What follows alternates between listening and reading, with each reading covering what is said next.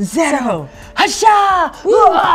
It's a special wave motion episode of Toy Tengoku. Oh, wait. Yeah. Yeah, from Hobby Link Japan. Yes. Absolutely. And you're Robin. And you're Ardith. Yes. And we're out here in the warehouse, and it's really, really hot out here. So. Yeah, so our brains were a tiny bit cooked. But it also is hot out here because there's some hot new stuff out here. Oh, absolutely. Absolutely. And we are going to look through it with wave motion-like excitement. Woo! Yeah. What is that you have in your hands there, Ardith? Why, this is the new 1/1000th Yamato 2199 from Bandai, which we spoke about last episode. Yes. Episode before last. Yeah, and we just wanted to remind you about the fun, exciting thing on the back with a Mecha Collection Dessler Tri-Deck Carrier box.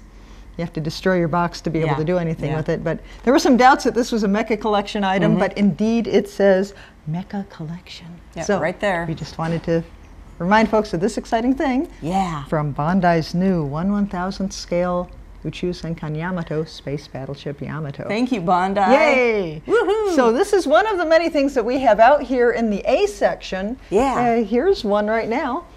This is from God Eater Burst. Yes. She burst when you eat too many gods or something. I'm going to have to look on the back of the box to read her name because I can't read Cyrillic. It says here, Alisa. Alisa, you're right. Alisa Irinichina. Iliinichna. Yeah. Omela. Amiera. Omera. I'm sure there's a bunch of different ways to say that and spell that. Amiera, okay. Yeah. She's from Plum. Wow. And she looks really awesome. Pretty plum perfect. Yeah, absolutely. She's quite amazing. There's an illustration of her on the back and on the side of the box. So she's based on that illustration and she looks really fabulous. She's kicking monster butt and taking names and looking fabulous while she does it. She's got some attitude. All right. Really rocking that schoolgirl skirt look, making it look amazing. I think she forgot the rest of her outfit though, gee. Oh, that's okay. It gets hot fighting those monsters. So she's cool. She's one of the many awesome new things that we have. This is how we get things from the manufacturers. We just go and buy the boxfuls. And then we just open the box and take them out and off they go to your order. So. Yeah. Okay, let us see what else we have here. There's some more figures over here. All right. And, oh, these are some new ones from Nichijou. These are some, I'll give you this one. Oh, okay. And I will take the other one. These are some game prize items from Sega. Oh, yeah. Very cute. And game prize items are nice because they're affordable. Yeah, plus if you win them in the game, they've usually punched out the things on the side so that you can, hook it with your jobby. And these are pristine. More or less, yes. They're perfect and wonderful. And we don't poke out the things on the sides. I think we should show these things from Accel World here too, because I know Accel World is, they're right here. Oh, okay. Well, let me reach that for you. Grab the purple box for me, because the purple box is a very pretty figure. These are avatar figures. Yes, these are the characters' avatars in the game that you see in the Accel World anime. And got the lovely young woman in the black goth butterfly outfit, and this adorable thing in her Neko Mimi outfit with the kitty ears and kitty paws and kitty tail. And these are also UFO catcher toys. Oh, they are? Yeah. But they're really nice. I hadn't realized till I was turning it and saw that. These are really nice. I thought these were like regular release things. Yeah, they do, don't they? So this is actually a really cute show. I saw an episode of it a couple of weeks ago. I'm like, this is really cute. Yeah. It's really neat. I saw the hero is like this pork chop looking kid. It's like wow. That's your hero? Wow. That's pretty cool. So yeah, so those are cool. Those are nice to have a look at. Oh, it's a Figma. Figmas are always fun. This is Chie Satonaka, and they've conveniently wrapped it for protection, which we then wantonly destroy. That's right. Ha ha ha ha. What you think about that? Oh, she's cool. I don't know much about Persona. It's a neat, it's a very layered, very detailed game. Very popular. I'm going to turn the box around so we can see some of the poses she can get into, and she comes with these cool effect parts so she can do amazing special martial arts moves and kick your other Figma figures' butts if she likes. Here's some more great UFO catcher figures. We've got Kirino Kousaka and Kuroneko. Kuroneko, yes. From Oreimo, which has the very long title. And this is, are these Sega? These are Banpresto. And these are Banpresto. Banpresto. Cute as can be. Again, you see the thing to poke the, you can use the handles, the grips of the claw and the claw machine to grab the figure to make it your own. Of course, if you buy it from us, you don't have to waste your time doing that. So, hey, they're cute and they're here. Right here. Okay. Oh. Ah! Look, it's Hello Kitty meets Kiss. It even says so on the back. It even says Just so. in case you doubted right it. Right there. Awesome. I thought this was amazing when I first heard about this. I'm like, oh, you're kidding. No way. Yes way. Here they are. Yep, here's Kitty Crust with Gene Simmons. Wow, look at, she's even got the tongue and everything. Man. The big, long, 6-foot long tongue. Nice cushion to use on your sofa. And nice and bagged up to be double wrapped for freshness. Double wrapped for freshness. Brought to you from Medicom. Oh, thank you, Medicom. Those crazy guys at Medicom. We got more cool stuff down here, don't we? Here's the Tony Chopper. This is not the first time we've seen this, I don't think, but just in case, here it is. Woo, Choppa. From Figuarts Zero from Bandai. Small, as you can see, and cute and portable and perfect for your collection. What's in this big box? From Taito, we have the latest Gloomy Bear. Gloomy Bear. Oh, look at, there's Gloomy.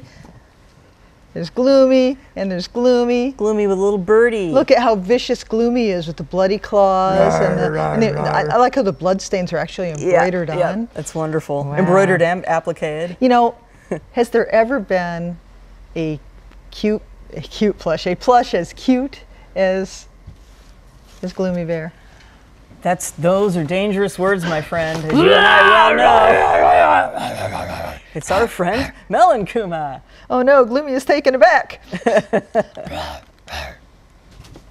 Your Gloomy is not scared of Melonguma. Gloomy is not scared of anything. She better be scared of Melonguma because you know it's... Fine. Well, me and Melonguma will just go and do our own thing then. These plushes are, again, UFO catcher prizes, and these are from Taito. And these are really cute, really well made. They're even cuddly. Aww. They're perfect for hugging. Of course, if you don't mind. I'm going to hug them claws out. Yeah, claws out, yeah. Now we have in the Zero Figuarts Zero line from Bandai, battle version of Nami. Battle version of Nami. Her weather staff is crackling with electric fire power stuff. Oh yeah? Yeah. Well, what's she battling? Who's she battling? I don't know. Why, it's Fire Radon. Oh boy.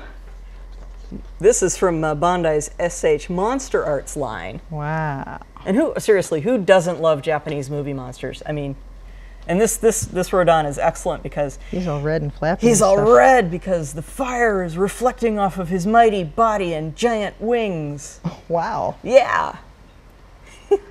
The Radon is probably one of my favorite movie monsters. Who would win, Nami or Radon? Oh wow, I don't know. That's because Nami's pretty kick butt. I mean, she's just a, relatively short of stature human female, but she's pretty kick butt. Okay, if it was animated, she'd win. But if it was tokusatsu. If it was tokusatsu, yeah, I wouldn't bet against Radon. No way. What's Melonguma gotten himself into now? He is in a pile of these Airo. Aw. Oh, I don't know. I see what you did there. It's cute. Yeah. It's Airo from Monster Hunter. And he's a convenient pillow. He's perfect to rest your neck on when you're taking a nap or playing video games. He knows what to do to keep you comfy while you're playing Monster Hunter. How about Batman? Batman! No. Okay, maybe not that Batman. Here we go. Batman, the high stage figure. Batman from Taito, which Wow. means this is another Is it game another prize. game item. prize? There's some Yeah. amazing Man, game prizes this time around. forget the wave motion. Forget the wave motion special. This is the game prize This is the special. game prize special for a fact. Okay, this is Batman. Hold that This still, is man. The high stage That is figure. cool. Look at the detail on that. Batman is just like ready to leap off that thing and go beat up on some bad guy or other. He's like standing on a gargoyle sort of Yeah. deal. That's really cool. That's really cool. Are there Wow. two different gargoyles? No, I guess that's the same gargoyle. Yeah, yeah. Just looked at from two different Yeah, angles. sometimes game prize items there's like more than one version, but this is just the one. Wow. Game prize item from Taito. You're our hero, Batman. Now this has me really excited. From Fewture, this is the new God Phoenix from Gatchaman 2. Oh, boy. So this would be, Gatchaman 2 was I think like 1978 or so, 78, 79, 78. And this is a nice, hefty, this is in their EX Gokin line, so it has die-cast content. And you not only get the God Phoenix, you get each of the teams, Oh, the cool. Gatchaman team's Wow, look at 5 that. vehicles. There they are. There you go. Wow, that's amazing. I really want to get this. I'm getting the regular Phoenix. Uh-huh. I haven't gotten this yet, but Wow. this just came in and Go for it, man. very nice. Go for it. Fewture brings us really cool things. They're doing some really neat Tatsunoko things. Like they're doing some Godam things. Go Opera 5 Godam. Isn't this year the 50th anniversary of Tatsunoko Studios? You're right. Yeah, You're right. that probably explains and that. it's the 40th anniversary of Gatchaman. Wow. Although now And the there's 30th Gatchaman too. anniversary of Macross, as we've already discovered. Wow, the We're going to have to planets change the really theme in of it. this episode again. Oh, yeah. It's going to have to be the anniversary episode. Ultra Act. Wow, it's Dyna, Ultraman Dyna Flash type. Flash. Aye. Wow. Brian should probably show this off. Oh, yeah. Our boss, Brian, he is the Ultraman fan. He's like the Ultraman expert. Anytime we have a question about Ultraman, all you have to do is ask Brian, and he'll go, oh, yeah, this. And you're I'll like, show the back of wow, it, too. thanks, Brian.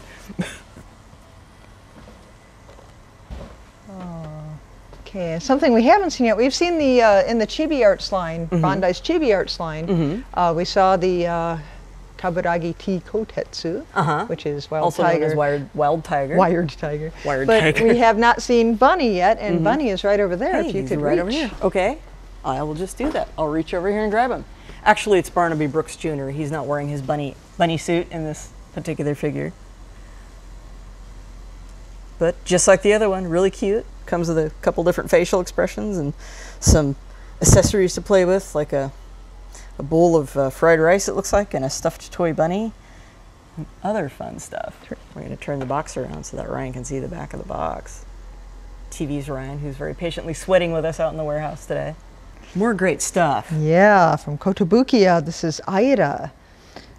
Aira Blanc Neige, starts with the G. Galenius. Thank you. 1/8 scale pre-painted figure. You know what? She would be great for today because she is an ice goddess. Oh. And I definitely like the idea of maybe having somebody around who could make a shower of ice crystals fall on me right about now, because that would Frosty feel the really... Snowman. Okay, well, Frosty the Snowman could probably do that too. This young lady versus Frosty the Snowman. Who would win? She'd win. You think? Yeah. Frosty the Snowman's got that magic hat. Well, unless that that makes him animated dance Jimmy around. Durante shows up and animated Andy Griffith, and they tell Oh, us the no. charming story of Frosty. Then this is why I like anime and not American Christmas There's no specials. Jimmy Durante in anime that we've seen yet. There may well be, but we don't know about it. We're blissfully unaware. Oh, hey, here's somebody else who's dressed for winter. Yeah. What you got? Yeah. Okay, it might be a little bit early for Christmas, but here's Kriska from Muv Love Alternative Total Eclipse, and she's dressed up like Santa. That is, if Santa wore a red bikini. Only in his What dreams. Santa wishes Mrs. Christmas looked like, I'm sure. This is the Mrs. Santa Claus that, you know, Santa really would like to have. Eat, Anime Papa, Santa. eat. No one likes a skinny Santa. So yeah, just in case you're feeling a little too warm right at the moment. Whew! And who isn't? Hey, probably for different reasons, but Kriska's here with her lovely Santa outfit. And you can display her without that Santa hat too. So she can just be wearing, you know, the bathing suit. Oh dear. Well, and the stockings too. I guess she has stockings on too. Yeah, she was right there.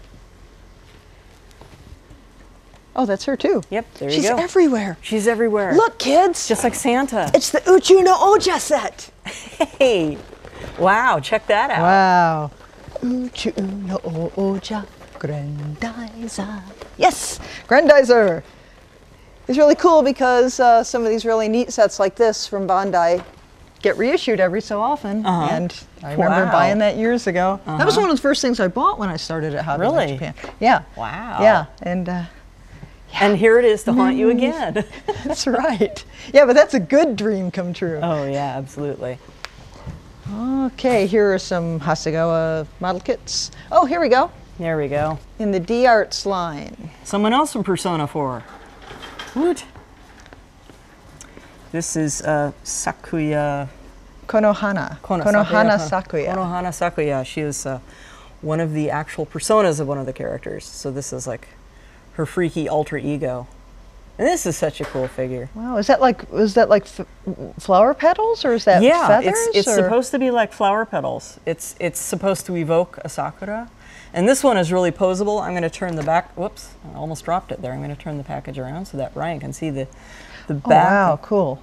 And she's got those huge wing feather petal things that she can wear. And I would like, see, I'm no good at playing video games, but I would love to sit and watch somebody play Persona 4. And this is from the animation, so I guess I wouldn't have to worry about playing it. But yeah, you just sit and watch TV. Hey, just sit and watch TV. It's easy. But yeah, this is a really, really cool looking character. Posable so that you can make her do anything you want. Hey, look, another young lady who's not wearing a whole lot of clothing. Yeah, she is dressed for the weather, for a fact. Absolutely. This is from Queen's Blade Rebellion. This is Izumi. Izumi. You know, I think she looks quite a bit like Mio out of K-On? K-On. Yeah, I think she looks in the face and the hair anyway. Or maybe it's Azusa. They kind of look alike to me. Maybe they're, I was going to say their love child.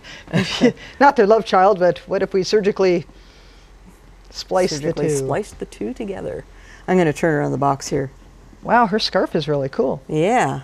Yeah, there's a lot of neat, this is a really well sculpted, a lot of the Queen's Blade things are well sculpted. I mean, in spite of the fact that it's just, you know, sometimes it can be just like TNA, but they're really well done. Oh, Mega House does a really, yeah, really Mega good House job. really, they have some really talented sculptors working for them, and this is just an amazing sense of motion in this young lady. She's running along with her sword, and she's running with a pointy thing. That's never a good thing. Uh-oh. Yeah, with her, what would you call that? Is that a fundoshi that she's wearing? I think so, yes. It kind of reminds you, with festival season going on Yep. here in the heat of summer in Japan, where you see all the OG-san's wearing fundoshi. fundoshi and nothing behind. Woo! It's one way to stay cool in the summer. Absolutely. We have so much cool stuff in the warehouse. Yeah, it's great to be able to come out here every few episodes and just be able to see the neat loot. Yeah. And Look at all that stuff. I guess look at all that stuff out there just wanting to be grabbed. But we shall exercise restraint. Yes. And you know, it takes a while when you work here to be able to exercise restraint. Yeah, it does. You see just It so does. much cool It stuff. does. But so that's going to do it for this episode. We're actually going to get a couple days off here for Obon because it's summer vacation time now in Japan. Yes. And Obon is coming up, so that's about 3 days where everybody goes to visit where they came from, which we can't do because it's a long way off. Yeah. But along with everyone else, we can go to the beach. We can go to comic market. Yes, we can. can do various things. I'm going to go to an anime song concert, so All that'll right. be cool. And I'm going to see Isao Sasaki, man. All right. It's going to be very Good cool. For you. He sings a Grandizer song. Grandizer is seen on my shirt. As seen on your shirt. Seen on that Uchu no Oja set over there. You really want that, don't you? I already have it. Oh. But if I had two, I had one for each hand, so that would Well, be there you go. That would be very cool. So, but we will be back in about a week. And but we didn't get to answer any questions this time because we're on foot, on the loose in the warehouse. But we will answer questions next time Yes, we when will. we're back in the studio In the air conditioning. through those doors. Yes. And if you have any questions for us or any comments, please go ahead and feel free. We really appreciate anything you have to say. You can see us on hobbylink.tv. Yeah, as well as and YouTube. And don't forget to check out Japan's Facebook page too. That's true, because Ryan shoots photos of the items that we look at, so you can see them in even further detail. Up close and personal. And every so often we have special features on there too, like all the photos that we shot at Wonder Festival a couple weeks ago. These photos that you shot at Wonder Festival. 300 photos. It was fun. Photos. It was great, you know. You're so hardcore. Shoot everything in sight. Yeah. So I think that's going to do it for this time. That's going to wrap it up for this time. Yeah. So together with Melonguma. Melonguma is the correct pronunciation. She told us. So we will see you next time on Hobby Link Japan's Toy Tengoku.